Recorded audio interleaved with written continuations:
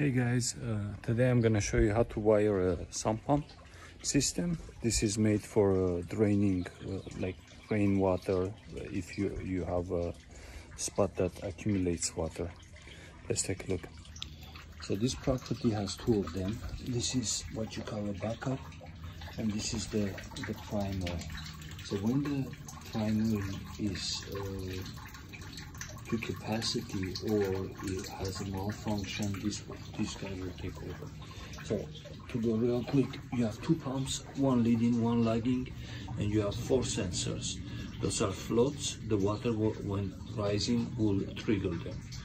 And right there we have a control panel for both of them. Each one has one. So I just wired these guys. The wires were pulled, but the connections were not made, so they called me to make the connection. So I'm gonna go over. So this is pump 1 and this is pump 2.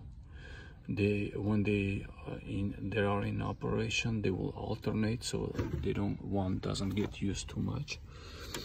And those are the floats. Basically we have alarm, lag, lead, and stop. Stop is all the way on the bottom. When the water level reaches all the way to the bottom, it will stop the pump. A lead will, if this float is activated, and then the second float from the bottom is activated, that will trigger the one of the pumps which is on a lead to turn on. The lag will help if the sensor reaches to the second level, and then if the water reaches all the way to the top, you will have an alarm, which will be like something like this.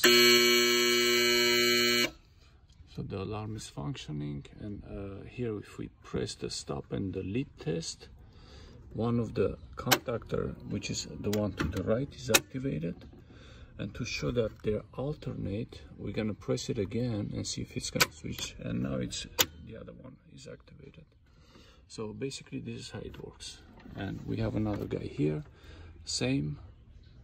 I'm gonna turn it on and again check we're gonna put it on auto for the pump 1 and pump 2, and then check the alarm. Alarm is working. Now do the stop.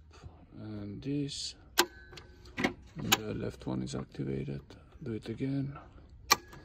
The right one is activated. So pretty much that is it, and that's how that system works. Now the challenge here is to put this thing down. This thing weighs like 200 pounds. I don't know if they really had to have it this heavy. I don't think there is any traffic here, but it is what it is. Thanks for watching.